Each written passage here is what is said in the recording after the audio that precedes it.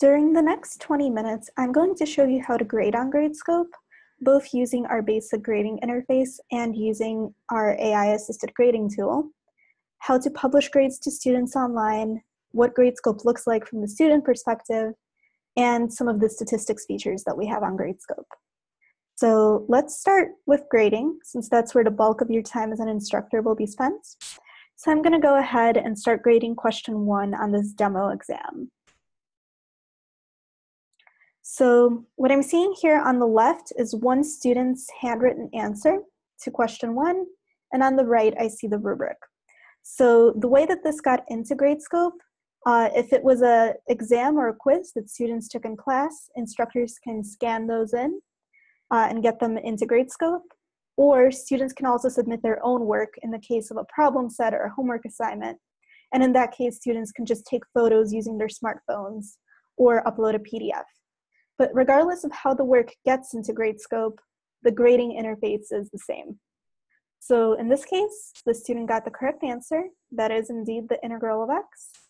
And to check that off, I'm just going to check the correct rubric item.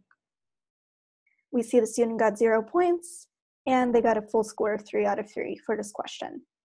So now I'm going to go click Next. And now I'm seeing a different student's answer to the same question. So the default way to grade on Gradescope is to grade one question at a time. That is, grade all students for question 1, then grade all students for question 2, etc. You always do have access to every other question on the same student's exam. So if I did want to see the student's answer for question 2, I can navigate to that from the menu up here. But most instructors find that grading one question at a time is faster, more consistent, and makes more sense because you can build the rubric as you grade and as you see new types of mistakes. So in this case, the student did make a mistake. They're missing the 1/2. So I'm going to add a new rubric item. I'm going to type a description. And I can change the point value to decide how many points we'll be taking off. So let's say that we deem this to be a minor error, and I'm only going to take off 1 point. Now I check off this rubric item, and we see that the student lost that 1 point, and their score for this question is a 2 out of 3. I'm going to click Next to move to the next student's answer.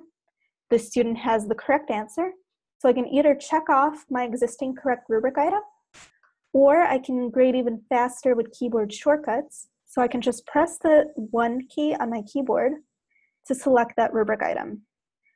And I can use any of the numbers on my keyboard to select the corresponding rubric items. There's also a bunch of other keyboard shortcuts that you can read about in our Help Center. And I'm going to press the right arrow key on my keyboard to move on to the next student's answer.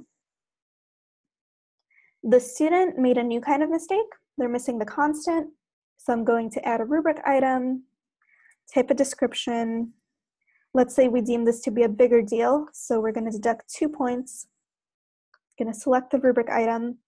And if I want to write directly on the student submission, I can do that using my annotation tools up here. So I have a pen tool that will let me freehand write on the submission. I have a box tool, which I can use to highlight various parts of the submission. And I have a text annotation tool, which I can use to type comments.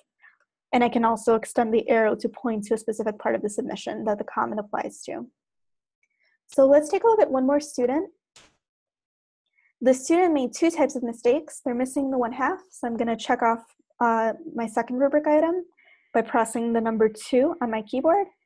And they're missing the constant, so I'm going to press the 3 on my keyboard. So now we see that the student got a 0 out of 3. Let's say we've been grading many students, and we see that a lot of them are answering x squared, and we decide that we do want to award these students partial credit. So what you can do on Gradescope is you can decide that missing a constant is only going to be worth 1 point off. We can change the point value of this rubric item. And now we see that this student got the point back, but also every other student who has missed the constant also just got that point back. So this rubric is shared among all students. And so you can change the way that certain mistakes are graded and scored as you go. And those changes will apply automatically, retroactively to already graded students. So before we jump to AI-assisted grading, I wanted to show you a couple more useful features on the grading page. If you're grading with TAs or multiple graders, multiple people can be grading the same question at the same time, and no two people will ever look at the same submission at the same time, as long as everyone's using this next ungraded button. This field down here is specific only to the student that you're grading. So while the rubric is shared among all students, if I want to type a comment or make a point adjustment just for this one student, I can do that down here. So I can type something like, see me in office hours, review chapter 2, whatever you want to tell the student. And then you can reuse these comments. So if I also want the student to see me in office hours, I can type in, select that comment down here, so I don't have to retype it. And if I ever want to check which students have applied a certain rubric item to, I can hover over it and click on the magnifying glass. And that's going to show me all of the students who had that rubric item applied. So I can click on their names and double check that all the grading has been consistent. So that's the basic grading interface. Now you can, right now with this basic grading interface, as you could see, we graded each submission one at a time. So we were still looking at every single student's answer. With our AI-assisted grading and manual answer grouping features, we can actually grade even faster by grouping all the similar answers together and grading each group at once. So I want to show you that next. And the AI-assisted grading and manual answer grouping features are part of our Gradescope Complete product. And if you'd like to try them out, or if you'd like to know whether your university already has an institutional agreement that gives you access to these features, please just email us at help@gradescope.com. And we're happy to give you a trial or answer any questions you may have about Gradescope Complete or pricing. So I'm going to now grade the same integral question that I was just grading. But now, instead of grading each answer individually, I'm going to form answer groups first. Gradescope can automatically form answer groups for multiple choice questions, questions where students write a math response in a fixed box or in a fixed line, and questions where students write text in a box or on a line. So in this case, this is a math question, so I'm going to select the math question type. And what Gradescope's going to do now is it's going to look at all of my students' answers, and it's going to form groups of similar answers. So this is a group for all the students who answered x squared, all the students who answered x squared plus c, the students who answered 1/2 x squared, the students who didn't know the correct answer, and the students who actually got the question correct. So I can quickly review to make sure that the AI correctly identified the answers in each group. So these look good. These are all x squared plus c. Just going to go ahead and quickly review all of my groups. And any answers that the AI wasn't sure about are going to be left for you to group manually at the end. So in this case, I can just drag over this 1/2 x squared plus c to the appropriate group, drag this guy over to the blank group, and drag this one over to the 1/2 x squared group. All right, all my answers have been grouped. And so now when I go to grade, I'm going to see a very similar grading interface to what we were just looking at before with the basic grading interface. But now I'm grading 4 submissions at once. So I'm grading all the students who answered x squared plus c. So again, I can create that rubric item to describe the mistake of missing the 1/2. I can decide to deduct 1 point. I can check it off. But now when I go to the next answer, I'll see that I just graded 4 out of my 19 students.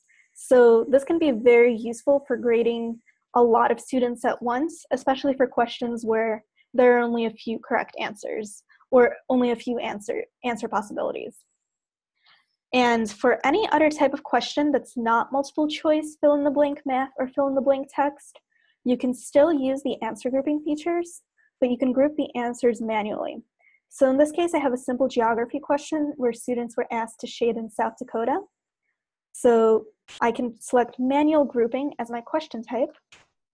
And so I'm going to see all of my students' answers as thumbnails on the left. And I can quickly go through and form the groups of similar answers myself. So I'm just going to go ahead and select all of the students who correctly shaded South Dakota.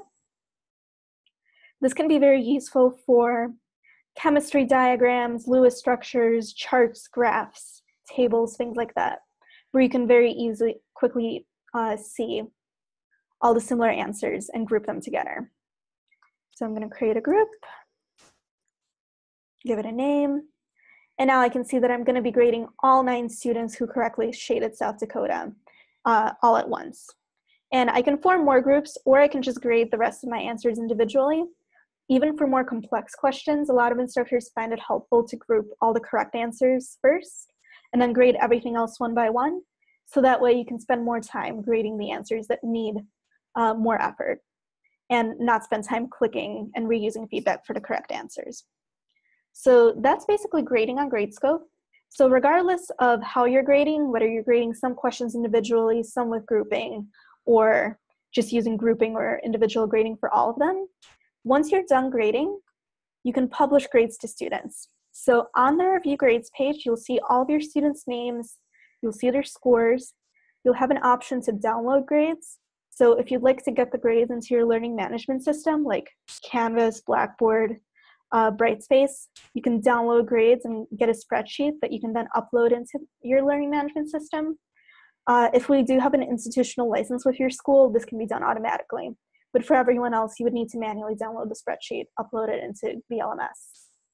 And then you can publish the grades to students so that they can view their grades and submissions online. So when I click Publish Grades, I get an option to notify my students over email.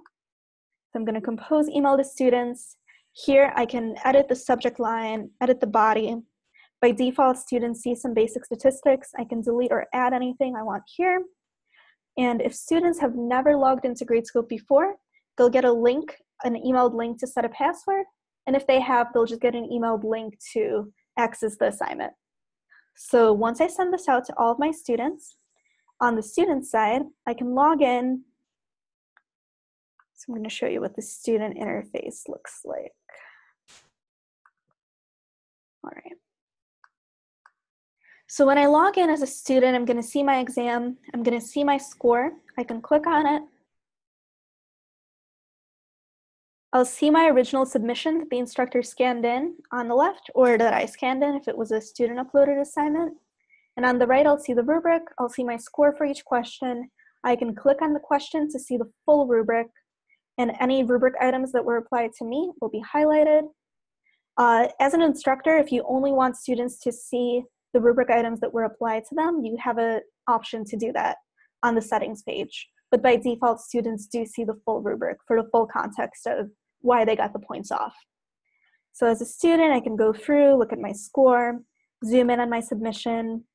If I disagree with the scoring, by default, I can request a regrade. So this will let me type a justification to the instructor, and instructors will be able to review regrade requests and reply to the students. As an instructor, if you don't want to deal with regrade requests, you can disable those on your regrade request page, or you can set a time window during which students can submit them. But by default, students do have the option to submit as many regrades as they want for as many questions as they want. So on the instructor side,